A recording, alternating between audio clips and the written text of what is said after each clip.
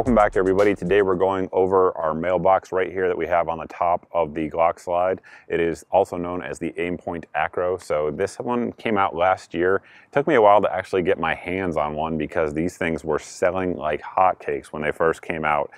Reason being, Aimpoint has a stellar reputation for making really quality red dot optics, and the ACRO, does it live up to that? Well, we're about to find out here during today's video, but the demand was really high out of the gate, and I was finally able to get one from our friends over at Optics Planet, which big shout out to them for getting us one out. And I've had it in for a few months now, and the reason it took me a while to actually put the video up wasn't because I didn't have enough time around or anything like that. It was because of reports that I kept hearing about poor battery life. So we'll get into that as well a little bit later on. Now, one thing I want to address right off the front is that a lot of folks say it's just too big, it's too large, those sorts of things. And I get why you think that. Looking at it, it does look like it's much larger than other optics out there on the market. Probably the two biggest competitors right now are going to be the Type 2 RMR, which we have here, and you guys can see that we'll roll in a photo there with it. And then additionally, the Holosun, this is a 507, but also the 508 that's out there. Very good optics that I have videos on one of, and videos on the other is coming. But it's really not that much larger. The reason it looks so much larger is because it has the enclosed emitter, which is huge. That is not something to be easily overlooked, in my opinion. So let's get into all the details of it, do some drop testing, those sorts of things, and discuss its features and what I think of it overall. On the left side of the optic there, we do have our on and off buttons, basically a plus and minus. It does have night vision settings, so for those of you guys who like to shoot through your nods with pistols, and I know there's a lot of you out there who like that, it does give you that capability. Additionally, it has 10 brightness settings, and the quoted battery life anyway from Aimpoint is that on setting 6, it will give you 1.5 years of runtime. That said, right now, let me just do it. Let me put it on there. So right now it's on setting 6 and I can barely see it. It's not a super bright day out here today. It's kind of overcast, hazy. I don't know if the camera's auto adjusting or not. And I can tell you right now, unless I'm intentionally looking for it, I can't see it. It needs to be in these settings. I would probably feel comfortable carrying this on setting 8. And then even out there, we've had it out on the range in really bright settings, and setting 10 was not like washing out or anything like that. So in terms of the intensity, for most lighting conditions, or if you're using a weapon light, particularly like anything that's going to be like the modern ones that are going to be 500 lumens and up, you're going to need that thing on 7 or 8 minimum, in my opinion. So with that, we tested the battery life of it. So on setting 7 rather, excuse me, I left it and shot it and left it. I didn't adjust it, and I got right at 2 months out of it. Then on setting 8, I got 9 days out of it. Now, I didn't say that wrong. You didn't misinterpret what I just said. That was with a new battery. We got 9 days out of it. So speaking of the battery, it does not use a CR2032 battery.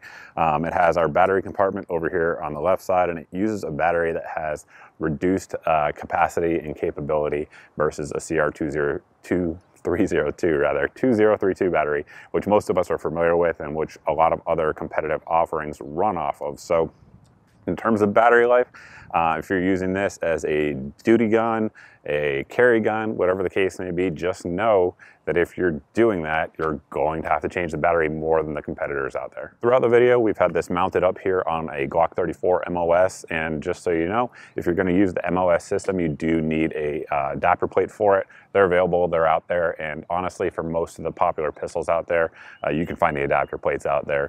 Again, when I first got this in, that wasn't always the case. They were somewhat hard to get, but nowadays there's plenty of them out there, and you shouldn't have any issues getting into that. Other things you're going to see on the outside here is that we do have our windage and elevation adjustments. Now, again, like I said, this one, we've had it for a few months now, and the windage and elevation adjustments on this one are not crisp. So on some optics, you're going to have like little clicks every time you change it.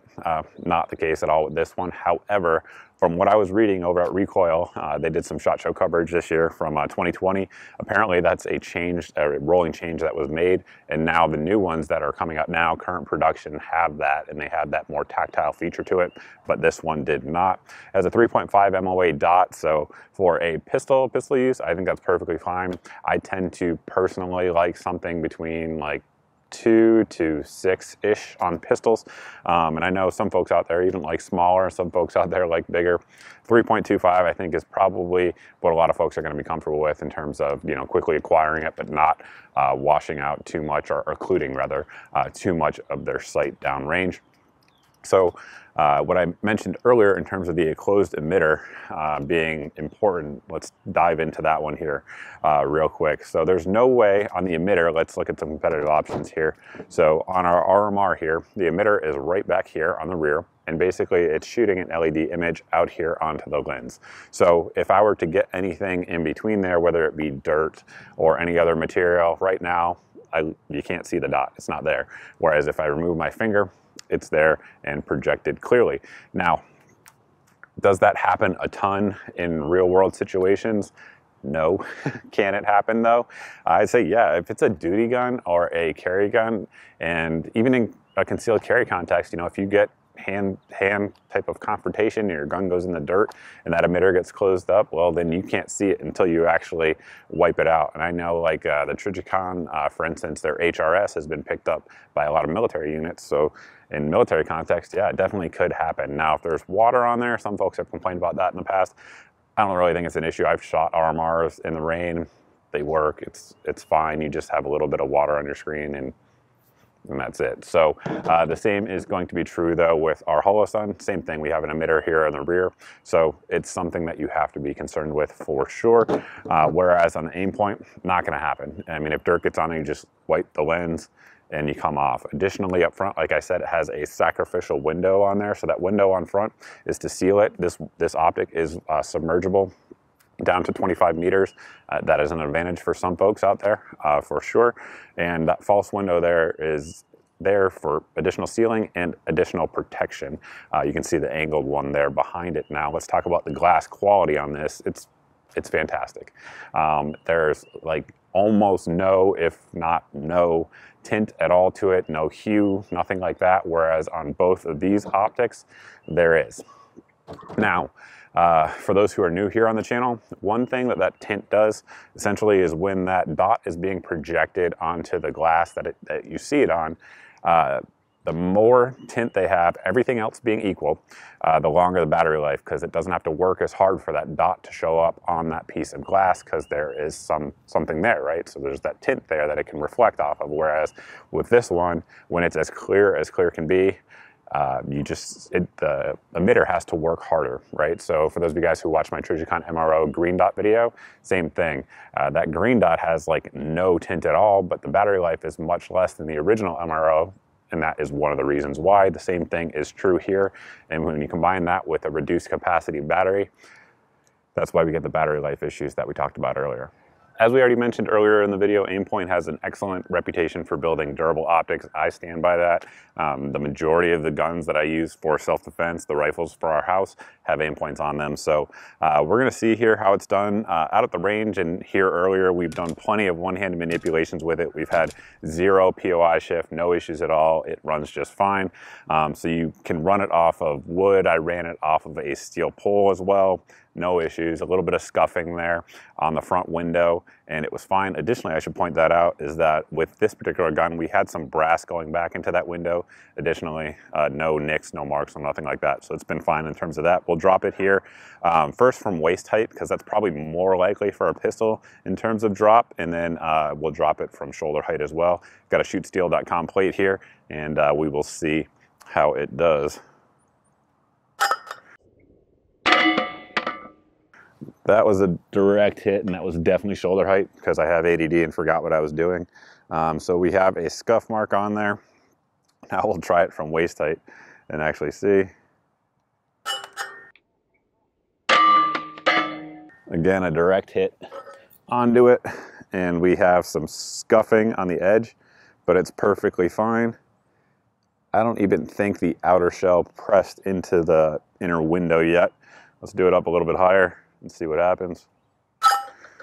That was a gnarly hit. And it was on the back portion. Again, it's just fine. We'll do one more drop just for, I guess, the internet, for our homies. And that one hit right on the edge on the side. Scuffed it up, but we're just fine. So durability, everything I've seen on the internet is good. Everything I've seen in person mirrors that now. Earlier on in the video, I mentioned that I left this at setting 7 for a while to test the battery life. And the reason for that, and I didn't mention it and I should have, is that as your battery gets low, like let's say you have it on setting 9 and that's how you're carrying it, as your battery gets low, it will automatically drop itself down to 7 to preserve battery life. And then at that point, it just won't let you turn it up. So it'll go to 7 and you're like, man, that's not bright enough for today. And you go to hit it and nothing will happen. So it does have sort of a battery saving function feature to it. But still, the battery itself is not going to last that long in the way most folks are going to configure it. So what do we think of the optic? Well, before jumping into that, price is always a consideration, right? So this one here, and it's going to change over time as this video is being watched over the years, but right now it's right around the $600 mark. So it is not cheap, not in any way. Right, and your main competitive offerings, probably as of this video anyway, are going to be your Holosun 507 and 508. They have a new Gen 2 version as of when I'm filming this. The Trijicon RMR Type 2, I believe Holosun is releasing this year. To my knowledge, it's not out yet. An enclosed emitter as well. But in the loop-holed, Delta Point Pro, which, as I talked about in that video that I did, if you guys haven't seen it, go check it out. That one has battery issues as well in terms of battery longevity. So it's expensive, it's rugged, it's durable, it's water submergible, it's got excellent glass, it has a nice crisp dot on it. There's lots of mounts available for it, but battery life, right? So does it matter if your optic is super durable and super rugged when you pull it out and the dot's not there? No, it doesn't. Right? It doesn't matter if it's not on when you need it. So for that reason alone, at this point, I would not recommend this for a carry or duty optic unless your duty was like, let's say like a Ranger regiment, right? Those dudes are always going out on direct action type missions. And they, generally speaking, know when they're on those missions or when they're on QRF or something like that. Yeah, it'd probably be fine for that. But for general law enforcement, military type use, nope. I just can't recommend it due to that battery life. I mean, the criminals don't give you 2 seconds to adjust your battery life when you draw your gun when you need it. So at this point, I would definitely still, for me anyway, keep the Trijicon Type 2 RMR as the big dog for that. Yes, it absolutely has some drawbacks with the emitter for some folks out there. You know, if you are a scuba team or something like that in the military, yeah, the ACRO definitely makes more sense. But if you are, say, a competitive shooter and you want an optic that you know you can depend on and run it through all kinds of really rough stages, or you're competing in something like the tactical games where you're low crawling and your optics getting in dirt and those sorts of things, yeah, the ACRO absolutely would be a great option because you know, let's say the tactical games, for instance, I think it's a 3-day competition or 2-day depending on the site, you know your battery's going to last just fine for that. So for that type of use where you need something hard use, but the battery life's not super critical, I would say the ACRO's fine. But as of right now, due to the battery constraints, I can't recommend it as a general purpose duty optic or a general purpose concealed carry optic. It's good. It's got lots of good things going for it, but that battery life, in my opinion, is a deal killer for that type of use. Again, for other uses, I think it's just fine. But yeah, that's pretty much it, guys. I want to, again, thank the folks over at Optics Planet for sending it out, which allows us to bring you guys these videos. Without industry support, we wouldn't be able to do that because this video is going to make all of about 3 cents on YouTube from ad revenue. So thanks to them again. Hopefully the ACRO gets sorted out and the industry and the technology evolves to get us that better battery life and similar qualities that this thing has, because like I said, I think it's got a lot of potential. It's just, my opinion, not there yet, at least not for most folks. If you guys have any questions about the ACRO or anything else that we talk about here on the channel, you can always post those down below in the comments section. However, if you actually need an answer to your question, the best place to reach me is over at my Facebook page. I do see all the messages I get over there, and I do get back to everybody over there. Sometimes it takes me a few days. Be patient, because there's literally one of me and hundreds of thousands of you, but I do get back to everybody. And that's pretty much it. Thanks for watching, guys. Thanks for subscribing. I look forward to seeing all of you in the next video.